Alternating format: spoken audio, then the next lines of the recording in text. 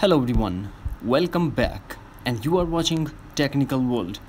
Geometry Dash not opening in iPhone and iPad. When we try to launch, it closes automatically.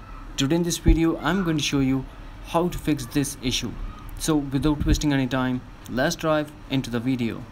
The first method that we have to try, double tap on home button and force close all the apps that are running in the background and force restart your iPhone by quickly press and release volume up button, quickly press and release volume down button and press side button until you get Apple logo, and also depend on your iPhone model to force restart.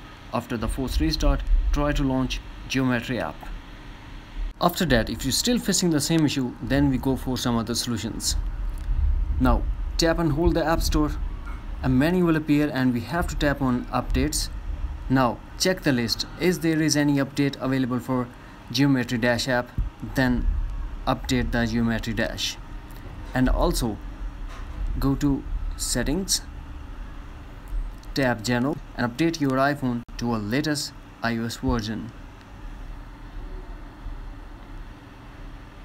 Next, go back to settings and general and tap transfer or reset iPhone.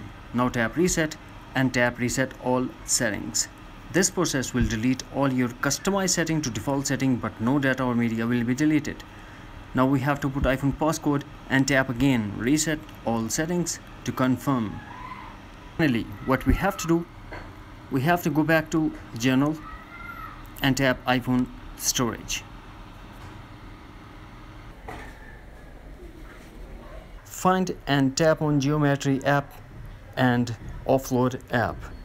After offload the app, we have to lock the iPhone for a couple of minutes, then unlock iPhone, go back to App Store and re-download Geometry Dash app. That's it. Hopefully friends, after doing these steps, you will get rid of this issue. Don't forget to subscribe, like and share with your friends and family. Thanks for watching. Take care. Bye-bye.